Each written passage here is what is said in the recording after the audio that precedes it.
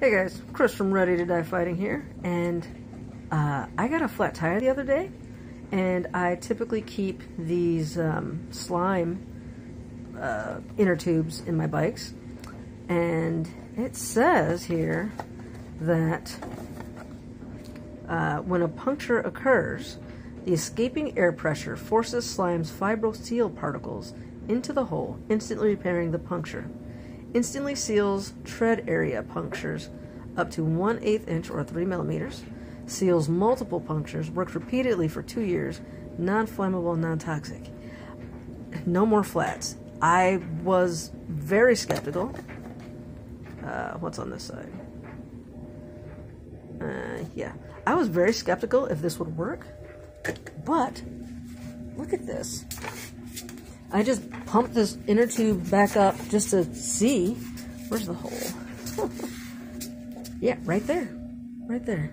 That's where the slime has... It sealed it off. Look at that. It is no longer... Now, I don't know how long that took. It definitely wasn't instantaneous because, you know, I could hear the air escaping. The air came out really fast of this, too.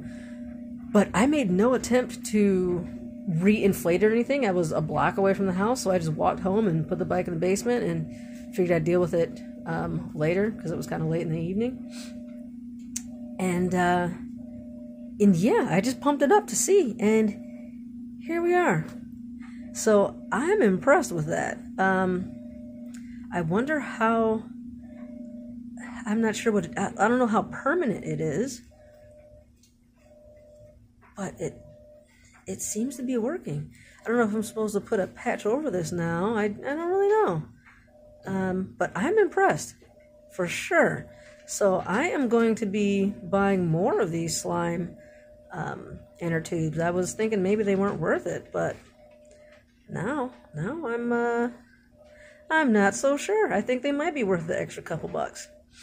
So yeah. If you're impressed too, like and subscribe. Check out slime inner tubes. They come in a bunch of different sizes and all that. You should be able to get what you need. I think they're running as of, you know, March 2022. They're around 10 bucks. I don't believe they cost that much a couple years ago, but here we are. Thanks for watching.